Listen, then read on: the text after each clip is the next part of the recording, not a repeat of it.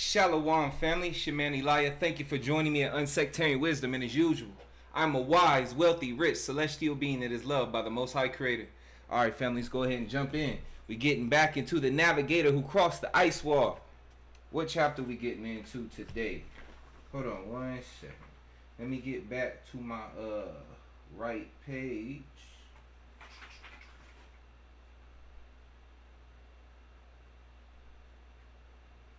We reading chapter 9 today, family. And we might do 10. I don't know. But we'll see. But it's chapter 9. And it's the origin of the human being in the revealing book of Shikai about the other worlds. Alright, let's go. The journey to the shifting islands of Thoth went without major inconvenience. Whoa, the shifting islands of Thoth. I gotta look that up again on that map, family. I gotta yo, Thoth, like Enoch. Thoth the Atlantean. Okay, interesting. Alright. That Thoth is an Atlantean. I was just throwing it out. Okay, let me start over. The journey to the shifting islands of Thoth went without major inconvenience. The only strange and remarkable thing was that there was no night. The day faded barely on the horizon, but the first night a full and clear moon appeared in the firmament, and we barely noticed the transition, like an eternal sunset of fire in the distance. I saw two iron blues pass across the sky at different parts of the last day's journey to the islands of the giants. It was hard to fall asleep because of everything that had been going on in our lives and around us. We were all waiting for the big moment of contacting giants. It was something we could not even imagine. We finally arrived at a fairly modern port, perhaps with fewer structures of the majestic in the capital of the ancestral republic. Hold on. We finally arrived at a fairly modern port, perhaps with fewer structures of the majestic in the capital of the ancestral republic, but their ships differed quite a lot from those I had seen before. A certain decline towards military ships stood out. Some even seemed to have weapons that I had never seen on top. As soon as we descended, a man with a very long reddish beard and a woman with a beautiful face and long blonde hair welcomed us. First they spoke with the captain and then introduced us to everyone. Although they were tall, they were no more than 2.5 meters tall. It was enough to pass us by several long feet.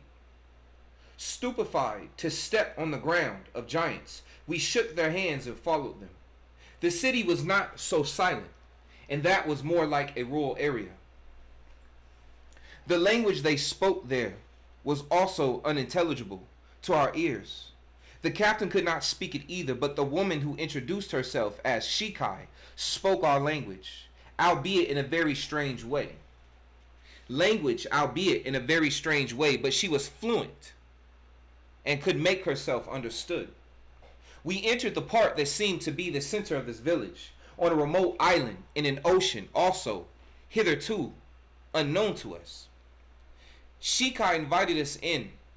Their houses were domes of different heights, and there were also huge white towers finished with domes on top. In some, there were even figures of giants watching everything. I think I would not want to leave this island without going up there at the top to see that majestic view to who knows where. I noticed that we were already beginning to naturalize situations that until weeks ago were unthinkable, and that we would surely faint if we found ourselves in the situation we are in now, in front of the giants of Thoth, without having gone through all of the above.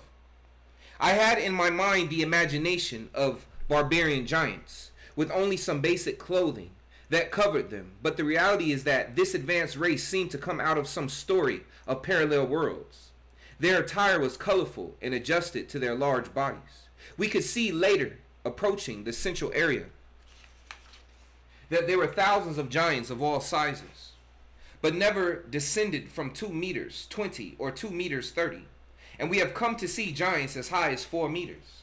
Butler told us that their race of giants was so important to know our past. Hold on. Butler told us that this race of giants was so important to know our past, since there was in them ancestral human blood and pure giant blood of the ancient lands of Anak.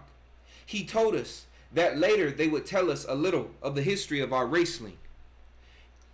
Okay, taking it back to the Bible. How the ancient and pure giants joined with the ancestral humans to bring forth one of the most powerful forces that ever existed in the known lands to confront the custodians, known as the Great Tartaria, which could have changed the course of our history forever, and that in any case marked a before and after, generating radical changes in the known lands as well as in the surrounding worlds.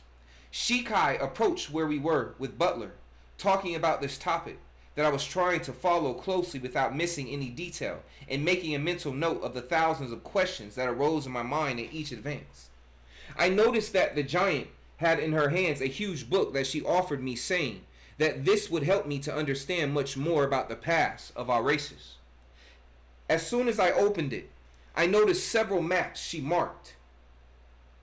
As soon as I opened it, I noticed several maps. She marked a special page where our home, the known lands, and its surroundings were specified. Below and on the following pages, she also detailed what was known about the lands, their races, and history. Again, when I thought I had seen it all, I felt again a fire burning inside me with each page. Stupefied, my face was hard in expression, trying to imagine this new personal discovery. Shikai noticed in my expression that I was sinking in information. She told me not to try to digest it all at once. With time you will understand and assimilate it. She tried to reassure me. How many lands are there? I went so far as to ask at his expression, with a smile understanding my frustration. 178 known worlds, at least, according to the information we've been able to gather, he commented. But that doesn't count all the lands and islands that exist outside of them. Butler then added, the kind and beautiful giant human, as she went on to summarize a bit of some key topics as she showed me some of the pages of this wonderful and unique book.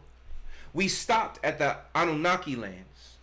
There her face changed. The Anunnaki race has always behaved in a hostile manner towards humans since the beginning, and he also commented that they were bound by an old treaty with the custodians. Would it be the most awaited moment? Would it be the most awaited moment for me? Would it be the culminating moment where I would know the true beginning of human life, the true origin? I will not get ahead of myself for the moment. I will only say that this conversation, in case the trip itself had not already done so, changed my life completely. I will go on to detail and transcribe this conversation in the next chapter. Hold on, let me see if I'm going to go ahead and read chapter 10. Do I want to read chapter 10? Do I want to read how long? Let me think. Chapter 10, the domes, the learning of the worlds beyond the ice wall. Oh wait, there's more. You know what? Nah, I'm going to wait on 10, family. I'm going to get 10 next time. Alright, family, shalom, be blessed, and as usual, I'm a wise, wealthy, rich, celestial being that is loved by the Most High Creator. And I'll catch you later, family. Be blessed.